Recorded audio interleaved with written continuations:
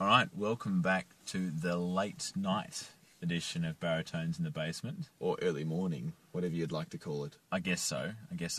It's weird how people like classify this time as morning or the next day.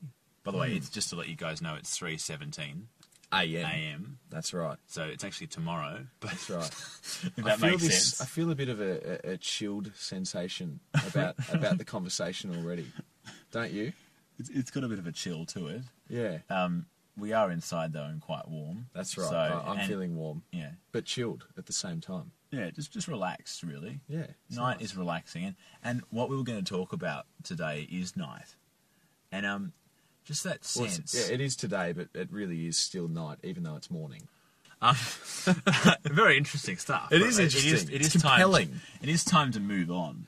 And I think what we're going to talk about is sort of night and how it makes you feel a certain air about it.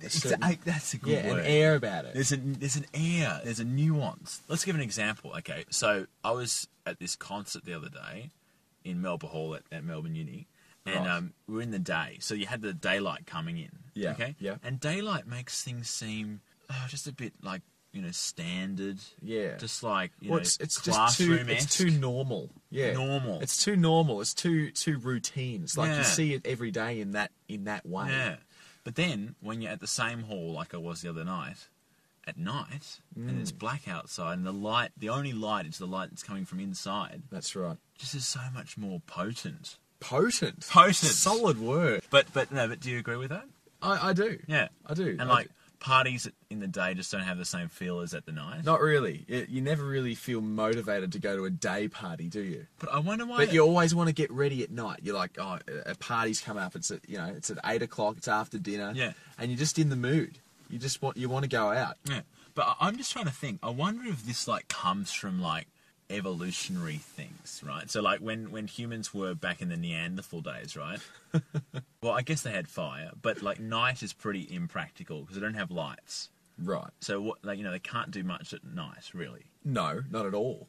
So maybe that's why we're fascinated about it because. So it's a bit It's like the being unknown. fascinated by fire, though. Yeah, I guess so. Because when there's a fire in front of you, you're mesmerised by it. You just look at it. It is actually, And you can look at it all day and you never get bored.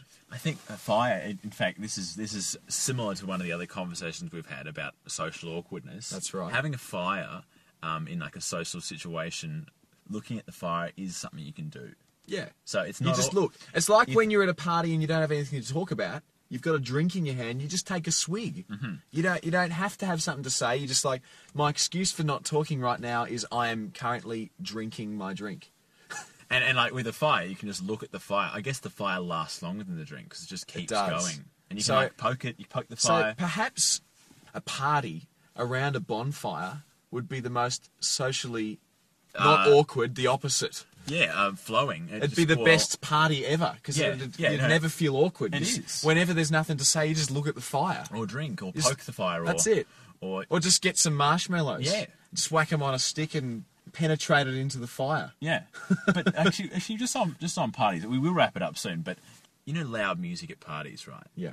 And you have to talk. Like I'm a talker at parties. You are a talker. You're a talking. talker in general. I am a talker. I don't. Blabbermouth. I do like dancing as well, but I'm a talker mainly at parties. Yeah. Now- He likes dancing, but it's something that you probably don't want to see. But back to that. Loud music at parties, I just get pissed off because I can't talk. I have to yell to talk. Yep. And it doesn't make it less awkward because you don't just stop and listen to the music. That's not something you can do. It's not like poking a No. fire. Listening to music is not, No. No. and yet to speak you have to make such an effort. Yeah, it's a huge effort. I just get pissed off, and your voice feels hacked I do too. afterwards. Yeah, that's right. I mean, we've just been to a party and I feel pretty hacked right now. I feel hacked. I wonder if you can hear of it. I wonder if you can hear how thin our voices feel right They now. feel pretty thin. I feel like my voice has lost 50% resonance. Definitely. It'll be interesting to hear this back, actually. It will. But that's all we have time for. It is. I'd throw to a song, but you may notice that we have no backing. Yeah, our Alcazar's gone missing. Gone missing. So how about we enjoy the silence? Yeah. Have Silence. Have a bit of silence. Yeah. Because Jeremy talked too much, so now let's just enjoy some The silence. sound of silence. That didn't sound like silence. Da, da, da, da, da, da, da. doesn't sound like silence. Da, da, da, da, da, da, da. It sounds like you're making sound.